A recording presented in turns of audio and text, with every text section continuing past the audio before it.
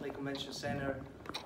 This is one of my favorite subjects, right? Disruptive innovation. I will try to provoke all of you to think about the things that you could be changing, to becoming a disruptor in your industry or in another industry, and taking advantage of this great opportunity that technology has brought to us. It has equalized the playing field between the big companies and the small ones. Ideally, you should want to be motivated by both, by purpose and ambition. And some do, but again, for practical purposes, we know that companies need to make money to remain in business. So that's why companies innovate, to make money. Very simple. Become known as the S Corp of innovation. Happens to every company. So what do you do when you are there? This is what is known as the innovator's dilemma. Let me tell you what most companies do. They do what they know how to do. What took them from zero to something, right, from here to here. So they do a little incremental improvement. They improve the packaging, they add a little extra functionality, they make the battery last a little longer, they make a little improvement. That's innovation, to some extent. But that's not very sustainable. And the reason is because here, there is someone else solving the problem they are solving for their clients in a very different way. Over the past 10 years, more than 50% of the Fortune 500 companies have pretty much gone out of business or gone bankrupt or are wiped out or were acquired. So I went a little further in my research and said, okay, let's go back to the original Fortune 500 list. So when you go back to 1955, which is not a lot of time, it's 60 years, 64 years, right? Just 60 years ago, right? You come and you look which companies from that original list are still in business. Only 50 of them have survived for 60 years. Only 50 of them are there. IBM is one of them, by the way. And that's because IBM has been able to transform itself, to use those cores of innovation. We're not selling, typing or punching machines anymore. We're selling quantum computing and blockchain. It has changed. And that's the only way to remain in business. The provocation here is think about how you at the personal level can continue learning the new skills that are necessary to be valid and relevant in the marketplace, to continue studying non-stop, right? Regardless of your role, regardless of whether you are the CEO of a company or a strategy manager or a business analyst, it doesn't matter. Think about how your business is operating and what you guys should do. Culture is fundamental for innovation, right? Many people say, yeah, well, we're innovators. But when someone makes a mistake, they fire them. That discourages innovation because innovation requires experimentation and failure. Failure is required for success. And so companies that fire you for making a mistake, they are not encouraging innovation. A culture of innovation is a culture that allows people to take risks. Innovators are actively experimenting with emerging technologies. They don't wait until the technology is proven. Whatever the industry that you are in, just go and Google what is the average research and development investment for my industry, and then see how much you're doing in your company. And if you're investing average, well, you're average, right? And so companies that are disruptors are not only trying to improve what they do, are exploring how they can replace what they do. How they could replace their entire business.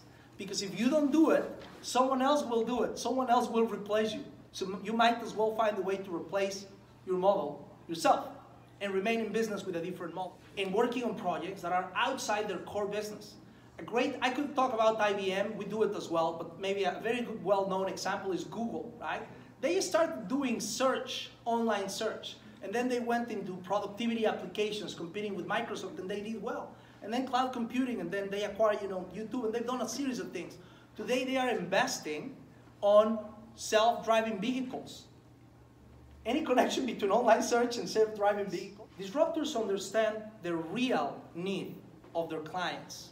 And this is a very important point that I will explain with a real-life example of a company that was doing great, but they missed what was the real problem that they were solving. Does anyone remember Tower Records here, right? And this is the point of the real business.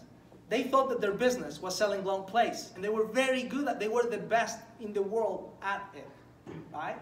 That was not their business. What was their business? This is the critical question. Providing music. That's the answer. They were bringing music to people. And the long play I don't care. Would you care to have a long play right now? No. You care to listen to the music, unless you are a collector or something, but you care about the music. Their business was bringing music to people. And they missed that very clear need of what they were supposed to do. They could have done many things. They could have created their own online platform. They had the money to do it, to deliver MP3 files online. Remember Blockbuster? This is another, I also met the professor who wrote this case for Harvard Business School. Another fantastic story, could take an hour to talk about it, right? Out of business. Radio Shack, Kodak, what is this? Sears, very powerful retailer, right? They were an icon of American power, the Sears Tower in Chicago, right? They already lost the name, now it's Willis Tower. What all of these guys have in common is that they created platforms. They created platforms to integrate an ecosystem, business model innovation, right? And it talks about value creation and value capture. Value creation is what you do. You add some value to the chain of what you are offering, right? And that costs money and time and energy and research and so on.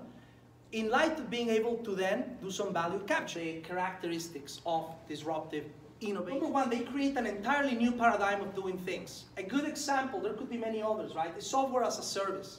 You all may have heard of Salesforce.com, right? So within the technology industry, they disrupted all of the software companies, delivering the same like with the book, with the long plays, right? Delivering the music in a different way. These guys delivered the software in a different way.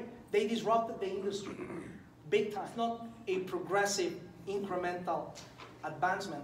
It comes up with something completely different. Think about manufacturing, right?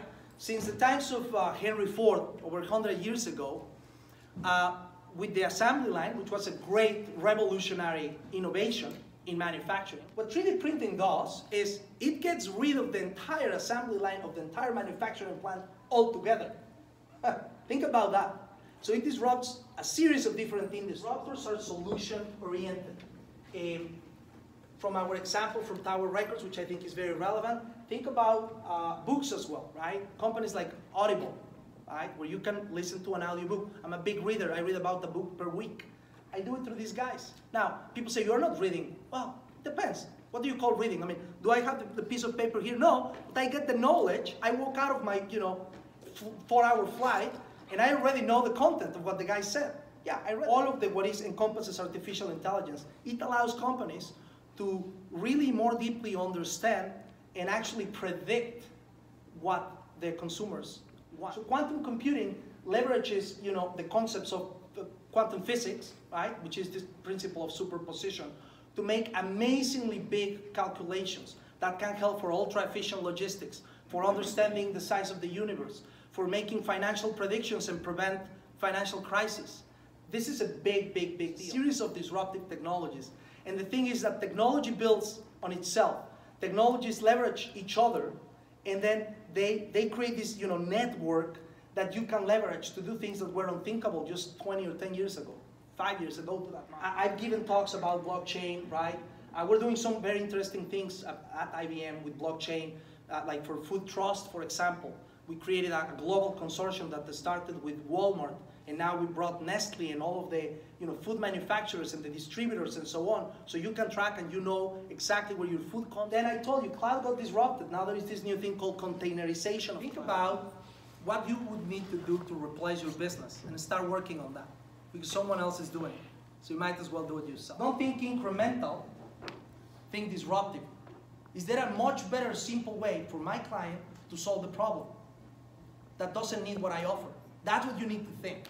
That's disruptive thinking. So with that, my friends, stay thirsty. If you are familiar with that campaign, all right? Thank you. Cheers.